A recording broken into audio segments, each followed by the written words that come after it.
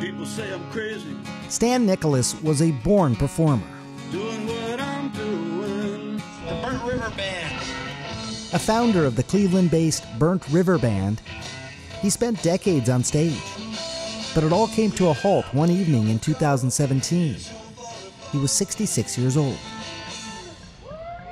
I lost my balance and I fell to the floor. Every time I got halfway up, my knees would buckle and I'd fall down again. 14 hours later, a friend walked into his home and found him on the floor. I was taken to University Hospital in downtown Cleveland, where I woke up with a doctor standing over me. I asked the doctor if I had died. The doctor said, "You had a bad stroke." This is what Stan's brain looked like a few days later. All that dark part on the left, that's the part of Stan's brain that died because it hadn't received enough blood. So I couldn't walk when I woke up. I couldn't move my left arm or my left hand. I thought that I was going to be disabled for life. I've had a lot of therapy.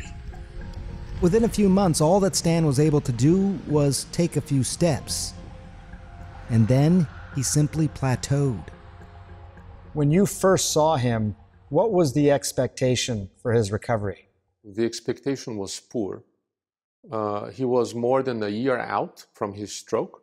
He had already undergone physical therapy, occupational therapy, and despite the early improvements, he was stable. He wasn't improving anymore. That's why Dr. Andre Machado, a neurosurgeon at the Cleveland Clinic, offered something to Stan that was a first in humans. A deep brain stimulator. That's what you see there. Now, you may have heard of these for Parkinson's disease, but this was being placed specifically to help Stan recover from his stroke. Stan had weakness but was able to walk with his left leg, but it was really his arm. He was unable to close and open his hand, and lifting his arm, he was having difficulties. He had enormous difficulties using his hand for any useful activity of daily living on the left side. So in September of 2020, 3 years after his stroke, Stan underwent an 8-hour-long operation where this 1.3 millimeter probe, which is as wide as a grain of sand, was placed into the cerebellum of his brain. He had physical therapy, stimulator placed. How soon after did you start to see any changes? Within the first month. I can lift my left arm, which I couldn't do. Look at this. This can transition from being hope, which it is today, to perhaps a treatment that will be a standard treatment in the future.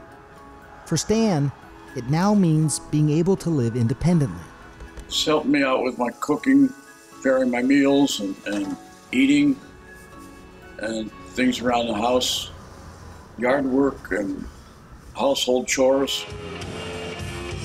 And hopefully one day, he'll be able to play again. Dr. Sanjay Gupta, CNN, reporting.